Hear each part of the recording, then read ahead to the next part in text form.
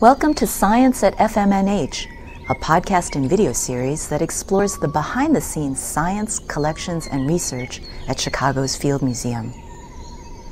We continue our discussion with Matt Von Konrat by exploring the biological and environmental significance of early land plants, such as mosses and liverworts. My name is Matt Von Konrat, and I am a collections manager and adjunct curator in Bryophytes, or early land plants, at the Field Museum. So it turns out that these Bryophytes, because they're so small and generally quite compact, scientists use them to assess changes in the environment. Because they are so small, they respond rapidly to environmental change. Unlike, for instance, larger plants such as trees or even animals, because they can withstand, to a certain degree, some changes in the environment.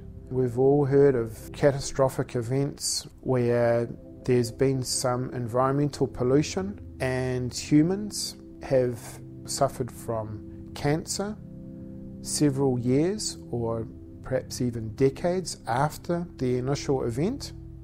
Well, it turns out that these bryophytes, because they respond rapidly to environmental change, scientists can use them to assess changes in the atmosphere. And these days, bryophytes are even being used to look at changes in the climate. Because people have been collecting these plants for literally hundreds of years now, we can actually study the distribution over time, and then we could use that information as one line of evidence to help us understand historical changes in the climate with the changes in the plant distribution.